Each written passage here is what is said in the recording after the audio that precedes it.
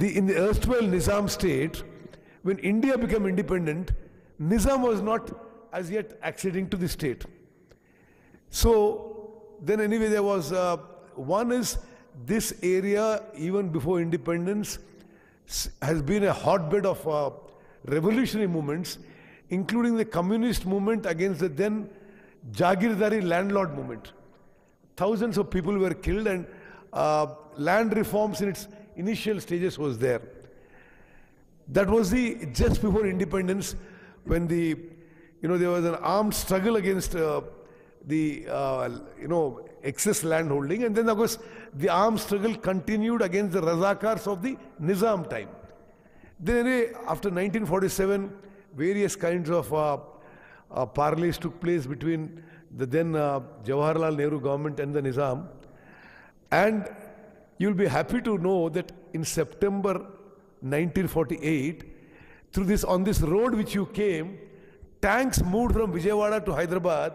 That is then when the then Nizam accepted to surrender to the Union of India. So this was the road on which the border of the Telangana and Andhra Pradesh is very close by here. So Suryapet, you cross this district, you enter Andhra Pradesh. So it's on this road that in 1948, the tanks of the Indian Army moved towards the Hyderabad city, and that's when the Nizam agreed to accede to the Indian Union.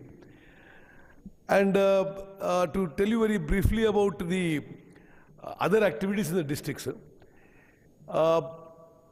This district is the largest cement manufacturing hub of India.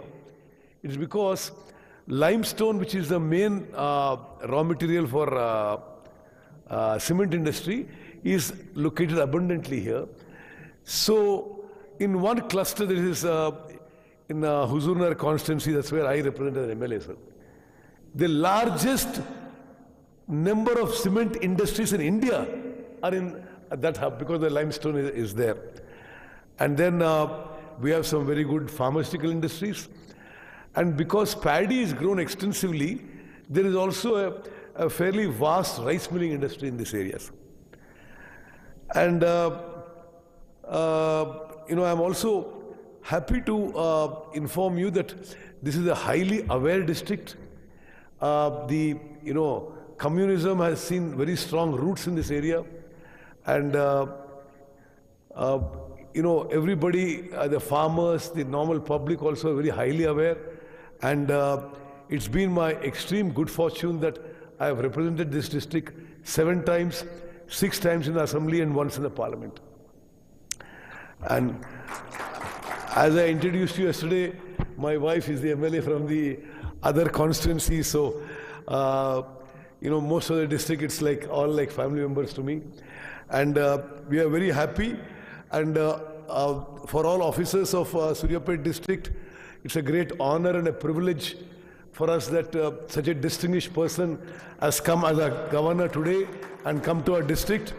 And on this occasion, I urge all of you that in whatever duties assigned to you, as a district minister, I urge you that we must work with all honesty, sincerity, and full commitment. And for each of you, my support is there as long as you approach your tasks earnestly and sincerely and diligently. Collector, thank you very much. You can continue the program.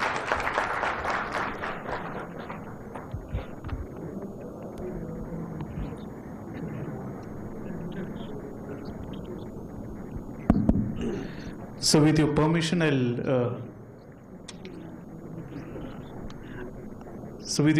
I'll introduce the other dignitaries to you, sir.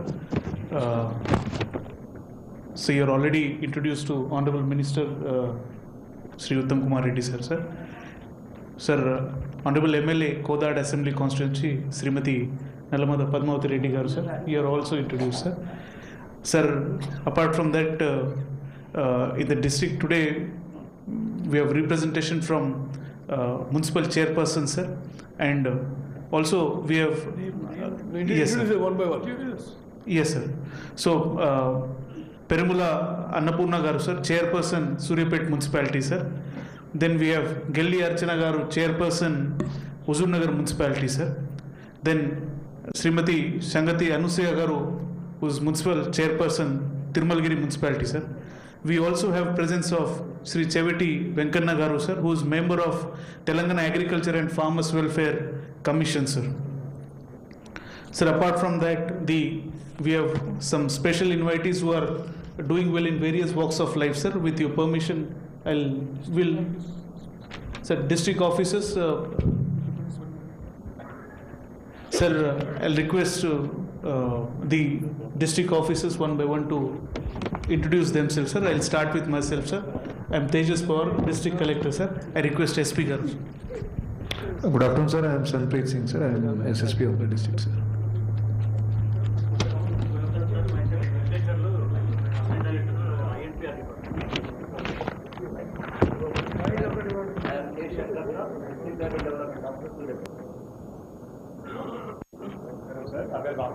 District Youth and Sports Officer.